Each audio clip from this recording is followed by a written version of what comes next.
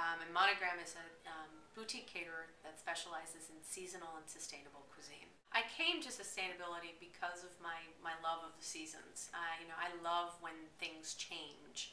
I'm not I'm one of those kids who grew up eating strawberries in June, and then when the strawberries were gone, I wasn't eating them in December. And to even today, when I'm with my son, they just there's such an anticipation when a season changes, and you've got pumpkin, as we were just talking about with Catherine Ann's confections, or cranberries, or even in the winter when you start having more citrus fruits. It really builds up the flavor profiles, and they're just better when they're in season. And the sustainability aspect of it is something that I've really come to become really important to me. I started going to the farmers markets and talking to the farmers, and really understanding what the importance of their role in caring for the soil and caring for the earth, and not using pesticides that contaminate our environment. And the more I learned about it, the more I realized that this is the right way to go for cooking and for the future of our food. My mom, who loves to cook as well, when I was 4 years old, started me every Saturday night. I was to plan and help her prepare dinner for me, my father, and her.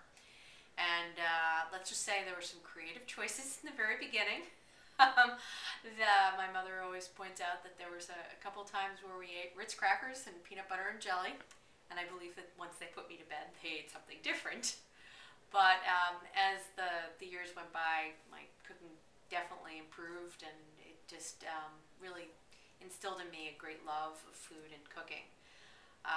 And I actually always wanted to do this, but given my parents were both professionals, they really felt that a professional career, like, when I say professional, more like engineering or teaching or the law, they wanted me to go into law school. And being a dutiful daughter, I did that, and spent 10 years in the law as a attorney at a big firm, and then became a partner. And then finally, when I had my son, I realized that if I was going to spend a lot of time doing something, as I was doing as a partner in a law firm, it better be something that I loved doing. And that's really what brought me into catering. Well, finishing a dish, I really always feel like, it's interesting. Like, I know that my mother always gave me that tip of, when you were getting dressed, to always take one piece of jewelry off. And I think in cooking or in catering, it's actually the exact opposite.